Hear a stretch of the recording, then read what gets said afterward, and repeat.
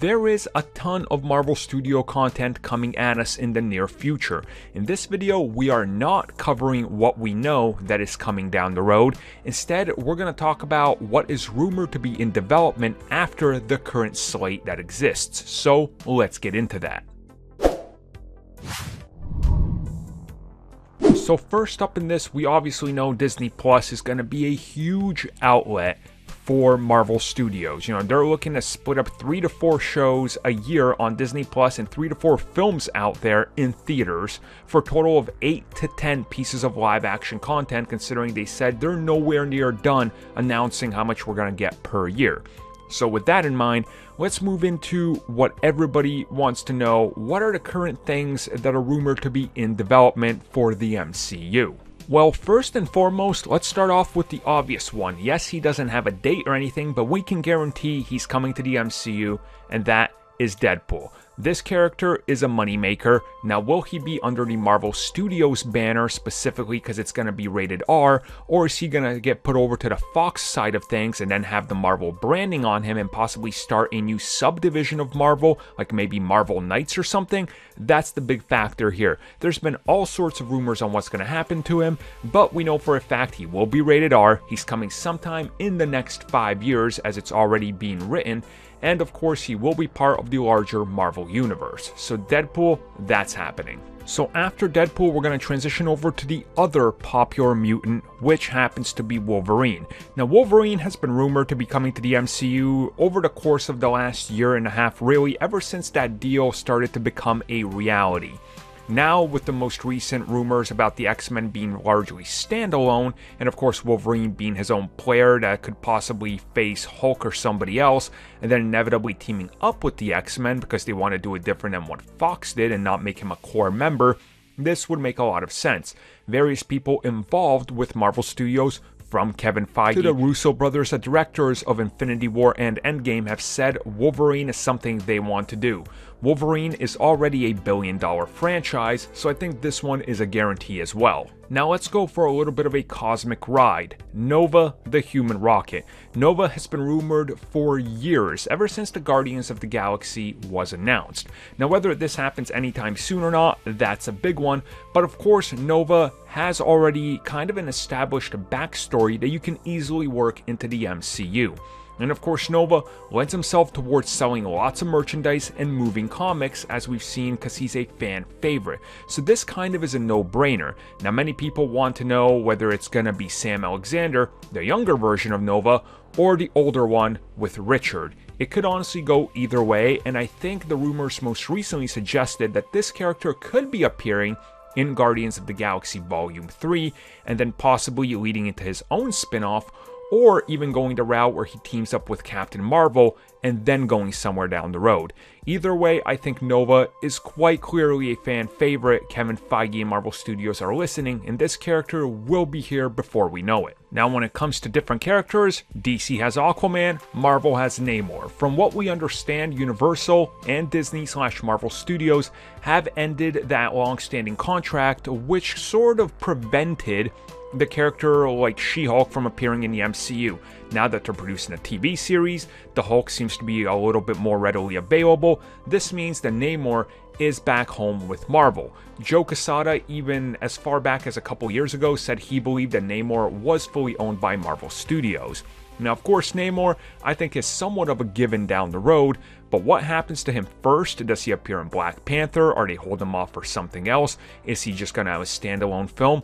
I think that remains to be seen, but I think Namor at this point is a guarantee, and considering he's literally Marvel's first superhero, let's celebrate that by finally bringing the Submariner in. Now, off of Namor, let's talk about another big team which has been rumored for quite a while that is possibly in development, and that is Marvel Studios' The Thunderbolts. This has been something that's been in discussion since before Guardians of the Galaxy, as that is why James Gunn got hired. He actually wrote a treatment for the Thunderbolts saying that this was something he wanted to do. He sat down with Kevin Feige, and they figured out that the Guardians would be more up his wheelhouse. He has said that once he's done with Guardians, him and Feige are going to have a chat.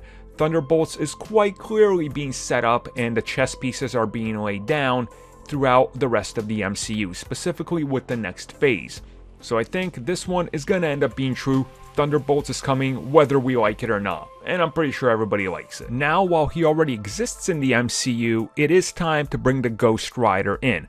We of course heard rumors right before the show was cancelled that Kevin Feige had his eyes set on Ghost Rider, specifically Johnny Blaze. Then the cancellation came, more people came out to talk about the fact that that was a true report. And now with the likes of the Midnight Suns and the Spirits of Vengeance clearly being established in the MCU, Ghost Rider is right around the corner. Now whether it's going to be Johnny Blaze, or some of the rumors suggest that it could be one of the female riders, or maybe even somebody completely new, we don't really know, but we know for a fact that the Ghost Riders do have multiple versions, and of course have a rich history of different riders. So you could make a feasible team up, or play around and make an amalgamation of a few characters. That's always a possibility, but I think Ghost Rider is a guarantee. Probably not in the next 3 to 4 years, but in the next 7 to 8, I think more or less you're going to see this character, and he's going to play around in the same ballpark and the same environments with Moon Knight, Blade, and some of the other characters. Now, going from ripping into your soul and checking your fear to the man without fear, Daredevil, I think this one is bound to make a comeback. We've heard plenty of rumors, there's been a lot of chatter. Kevin Feige has talked about Daredevil as a character. Charlie Cox has talked about how he has a movie contract. I think this one is a given. Now, I don't think it's a movie. I'm not saying we're not gonna get a Daredevil movie. I'm saying, it just doesn't make sense. He worked as a TV series. You can bring this character into the Disney Plus side of things and have the character interact with some of the other darker characters that you're establishing. This would make sense. It just sounds like they're waiting for that time to expire from the Netflix contract to be able to bring him in. Maybe not next year, it would still be too early, but 4 to 5 years from now, Charlie Cox coming back as Daredevil is, I think, a given. There's no way they reboot it since it's a huge fan favorite. So this one, I think you can more or less expect it. Next up, let's talk about Ironheart. We've heard about this one. We've heard about the script that's out there. We've talked about the fact that this character was being positioned to take over for Iron Man, but they seem to be putting it on a back burner to kind of let Iron Man's death have an impact on the MCU. Now, the status of this is still largely unknown. I have personally talked to one of the people that worked on a script that was submitted, so I know it is for a fact a thing that exists out there that Marvel has on their radar. Now, honestly, I think this is probably, out of everything we're talking about in this video, something that is the furthest away. I think this one, realistically, you're looking at 7 to 8 to maybe even further years away. It just doesn't make sense to rush it. Wait for Iron Man's death to really be felt. Wait for some other characters to appear that people want, like the X-Men and the Fantastic Four. Then when the world needs a new Iron Man-like character, when Rhodey has given up that spot, then you can bring Ironheart in. By that time, you can have Morgan Stark. She's old enough. You can do something with that. Honestly, I think that would work perfectly, and you still keep Riri in the mix. You satisfy everybody, all the fans, and I think that would be the best approach to it. Now we're going to transition over back to the cosmic side of things with the Silver Surfer. Now the Surfer is an interesting one. We know they were completing a treatment of the Silver Surfer movie for Fox before the buyout, so it's one of the scripts that was presented to Kevin Feige. Now honestly, I believe in my heart he's going to completely not go that route and use whatever script they had unless it was a very solid origin story that could fit within the MCU. But then again, the Silver Surfer is one of the most powerful characters out there, and you have to find a good way to be able to balance this. They already have quite a few powerful characters out there, such as Thor and Captain Marvel, so you're going to have to do something a little different. James Gunn has expressed a lot of interest in using the Silver Surfer in the MCU in an upcoming film if he had the chance. Guardians 3, I think, would be the optimal choice here to introduce Norrin Radd and not yet the Silver Surfer, then show his downfall in a potential standalone or the Fantastic Four film. But down the road, I think you will get Silver Surfer in some sort of manner. I just don't think it's anytime soon. The status of development, I would say, is scrapped, but he will be appearing in the MCU. Now next up, American Chavez. This character was rumored to be in development for a possible ABC series, but then Kevin Feige ended up taking over Marvel Studios, and everything is kind of up in the air. I'm willing to say that this has probably been scrapped in that iteration, and they're looking for a chance to introduce this character in some other sort of fashion. My best guess would be this character will appear somewhere alongside the likes of Ms. Marvel and her series, and if there's enough demand, you could see her spin off into her own, as it's something that I think Marvel Studios and Marvel want to push forward with. Other than that, I don't think it goes anything like they originally intended. Definitely not an ABC series. Last upon our list, War Machine. We know this film was in development. They had scripts out there, and it was going to happen right before Iron Man 3.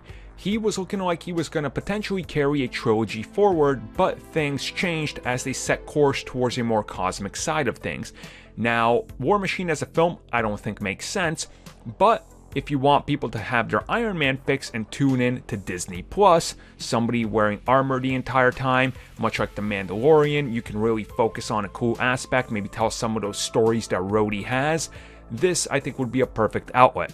He just makes sense for it. War Machine, a perfect fit for Disney Plus, and honestly, I think this one happens. It's just a little bit of a time away. And we've heard rumors even recently that that's exactly what was going to happen. So I think War Machine on Disney Plus, it's a perfect match. So thank you for taking the time to watch that video. If you guys would like more content that we offer here for channel members, which you guys can check out in the little join button down below, we do offer additional content, such as exclusive podcasts and topic discussions, our gaming podcast, Star Wars TV series reviews, Marvel show reviews, DC Universe and CW reviews. We offer personal vlogs, backlog reviews of TV shows and movies, video game topics and Q&As, and of course, in one of our best tiers, we offer audio commentaries on TV shows and movies, along with a bunch of other stuff you guys can check out just by clicking that join button and seeing what is on offer.